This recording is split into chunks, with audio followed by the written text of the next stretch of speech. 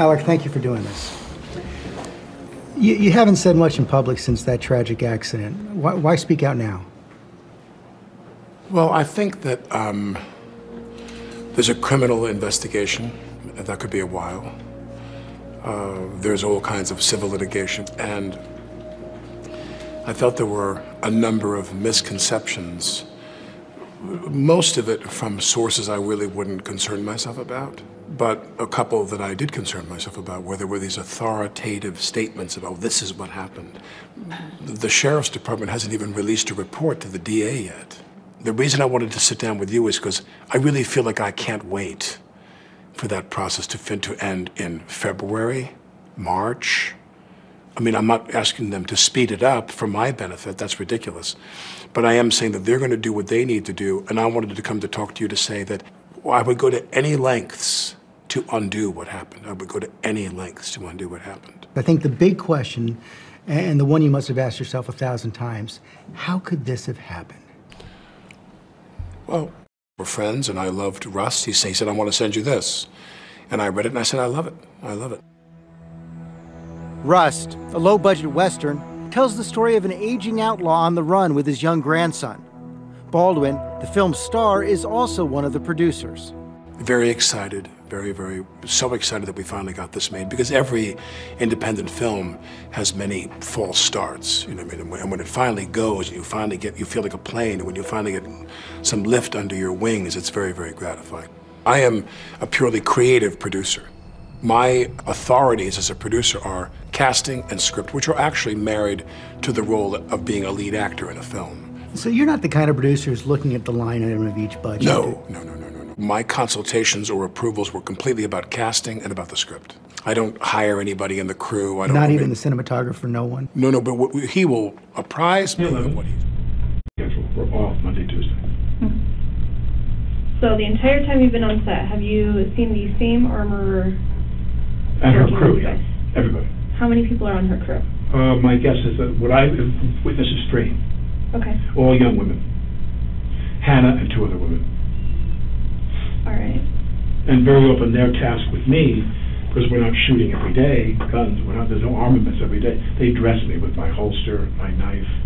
The film is set in 1888, so I'm armed with the classic weaponry of the cowboy era. Okay. And so they would make sure I was dressed properly.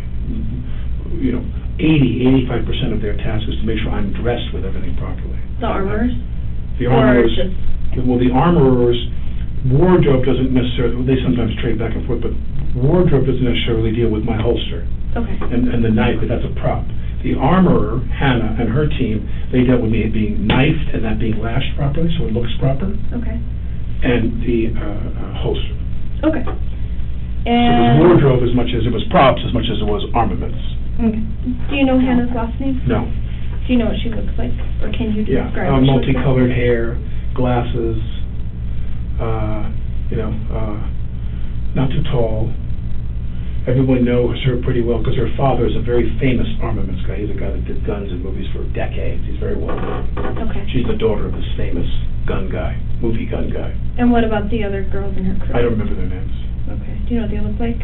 A blonde, thin, not too short, kind of medium height, and brunette, someone on the shorter side, maybe the same height as Hannah, brunette, and also there's you go back and forth between, they're wearing a mask most of the time on set. They've been ordered to do that. But I've seen them with their masks off. Okay. First assistant director.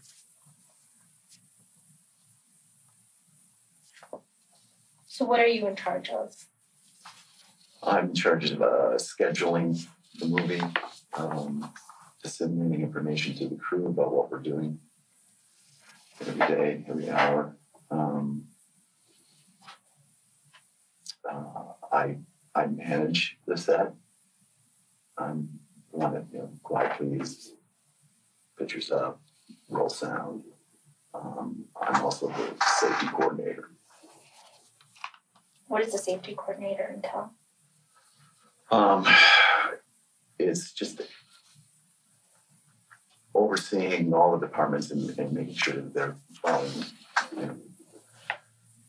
the right protocols for whatever stunt or gunfire. Okay. So you work pretty closely with the armorers, then I would assume. Okay. Who is on the armorer team?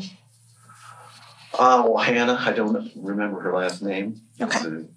The armorer. And then Sarah, I don't know her last name either. It's more of the prop master, but helps Hannah.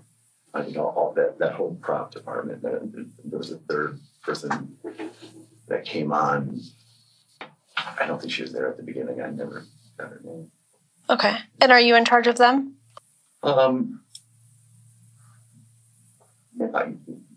Yeah, I guess so. Yeah. Okay. I'm their supervisor, I suppose. Yeah. Okay. So this morning, I guess, let's start there. Were there... Okay. What is your full name? Hannah. H-A-N-N-A-H. Gutierrez. How do you spell your last name? G-U-T-I-E-R-R-E-Z. What was that again? G-U-T-I-E-R-R-E-Z.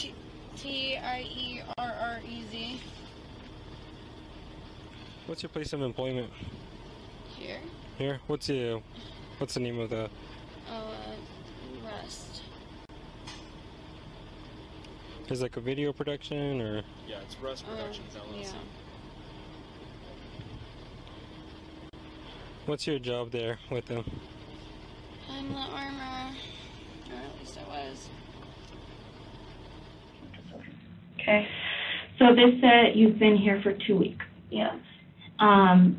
And this is your primary job is handling the armor? Yeah. Can you go into detail about what you do? I'm supposed to check the guns, and I load the guns, and I hand the guns off to the actor. Okay. How long have you been doing this? Because you mentioned you've been on multiple sets. Since about March, but I've been handling guns my whole life, pretty much. So you're very familiar with guns. And this is your primary function. You go to different sets and you primarily handle these guns. Yeah. Okay. To Rust. First AD was terrible. Just constantly rushing things, didn't care about safety. He never remembered attending a safety meeting. Sills is referring to Rust Assistant Director Dave Halls. Just the arrogance that I saw in that office, and I mean with the freaking call sheets, the incompetence in that office, like, that just hit me as so absolutely unprofessional. Sills tells investigators safety bulletins were never posted on set. He explains their importance. Safety bulletins that are in reference to whatever may be on set that day, whatever is possibly harmful or whatnot, whatever conditions may exist, there's a safety bulletin for it. It's too hot out, safety bulletin. Animal, safety bulletin. Firearm, you're damn right there's a safety bulletin. Okay.